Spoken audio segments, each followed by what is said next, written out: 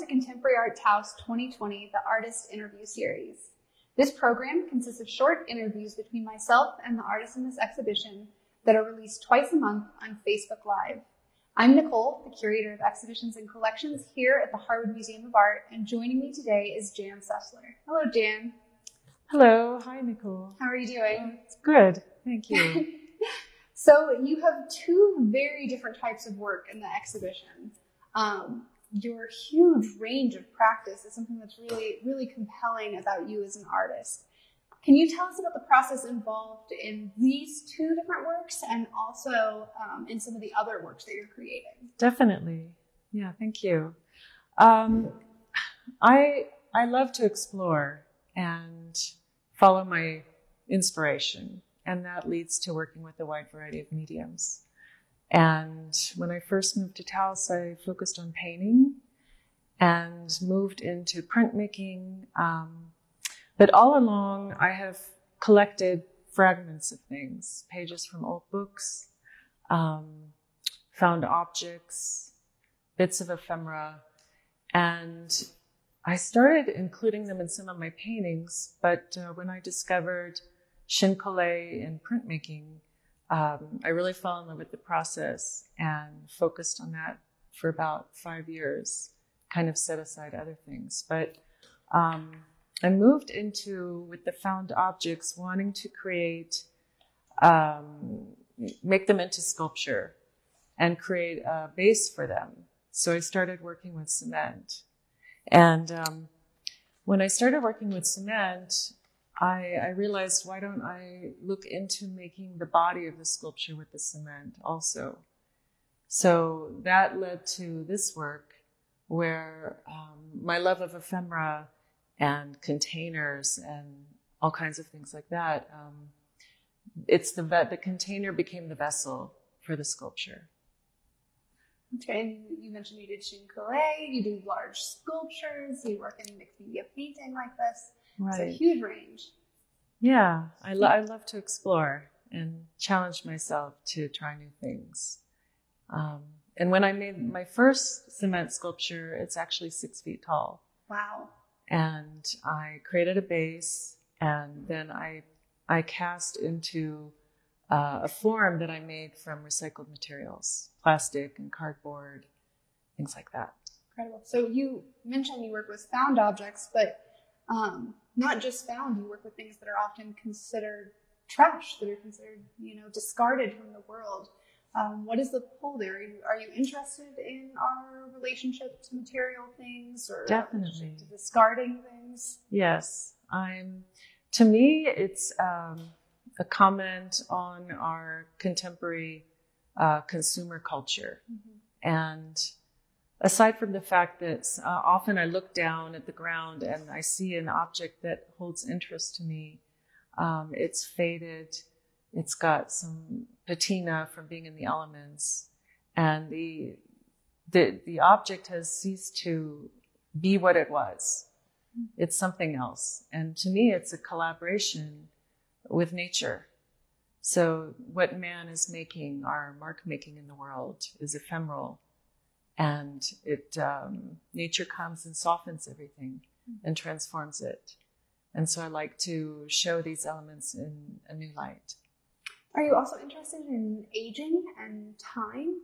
I am. Mm-hmm. Transformation through time. And, I've been drawn to collecting old books, discarded books. Mm-hmm. And when I incorporate them into my collage and I read the chapter of the title, I think, our language has really changed. Mm-hmm. The way we express ourselves has changed, and it's our evolution.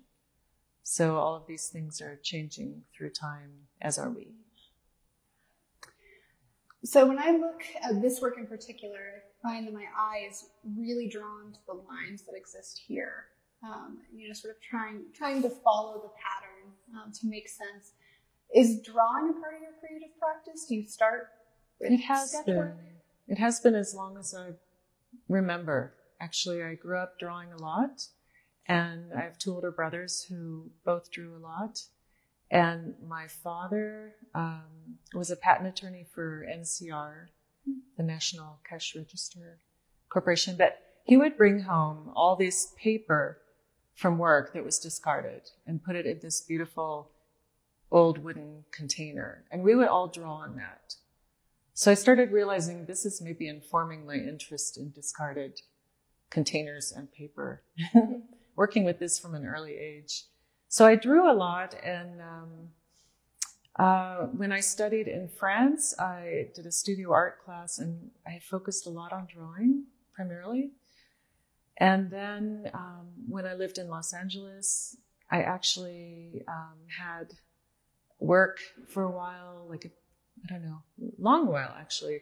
I worked in film, and when I wasn't working in film, I started illustrating for a magazine. So I did these kind of whimsical, funny illustrations.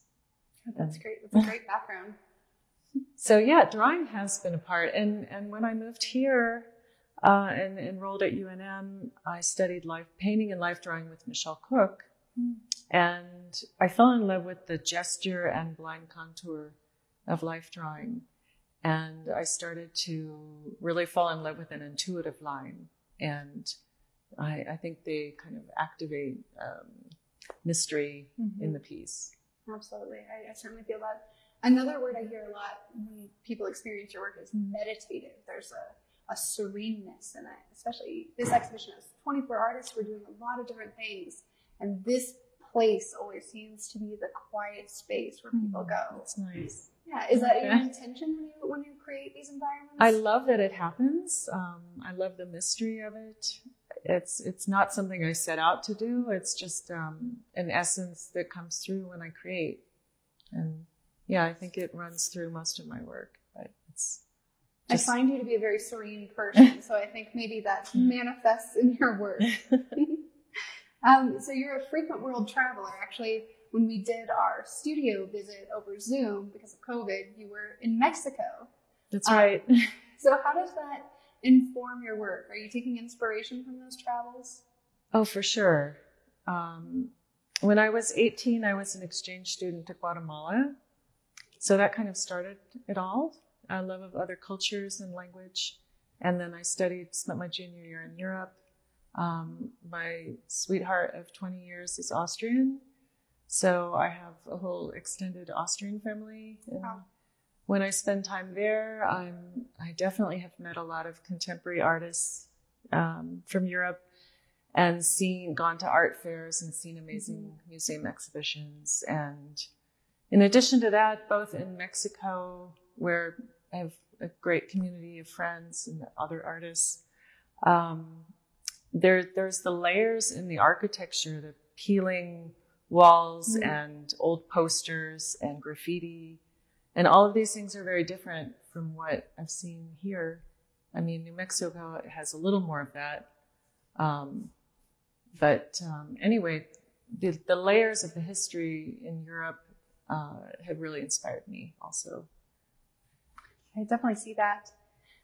So this exhibition was limited to artists from Taos or people who had deep roots in Taos. What is your relationship with this place?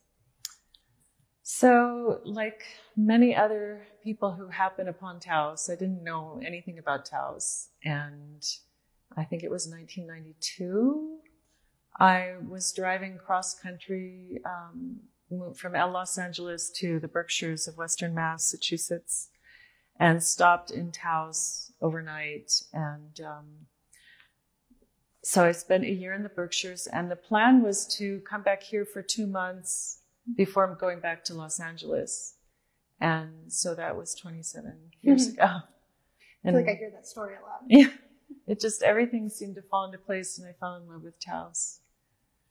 And for all the reasons people say, the light, the landscape, the multicultural aspect, it just felt like home. So the last question I'll ask you, what's a project that you're working on right now that you're excited about or that you'd like to share? Well, I've been stretching more large canvases and loving painting again. And I'm also continuing with more sculpture in cement. And I have 2 larger sculpture pieces and some small ones that I'm working on. I'm very happy. I can't wait to see those.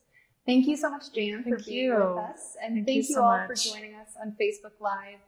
Keep watching up for our next interview on December 2nd. Nikisha Breeze will be here. Thank you so much.